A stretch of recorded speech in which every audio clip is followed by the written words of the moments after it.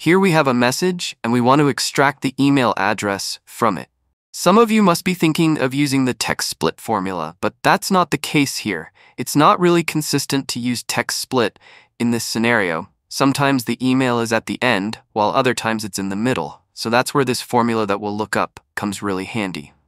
So here, we'll use the Regextract function, hit the tab key, this is the text, comma, and for the pattern, again, we'll just ask ChatGPT.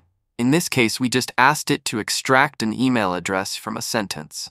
And here's the code that it's giving us. I've pasted this code in the description. You can copy it from there. I've added all the code in here, and now I can just close the quotations, close the parentheses, and hit enter. It works for the first email.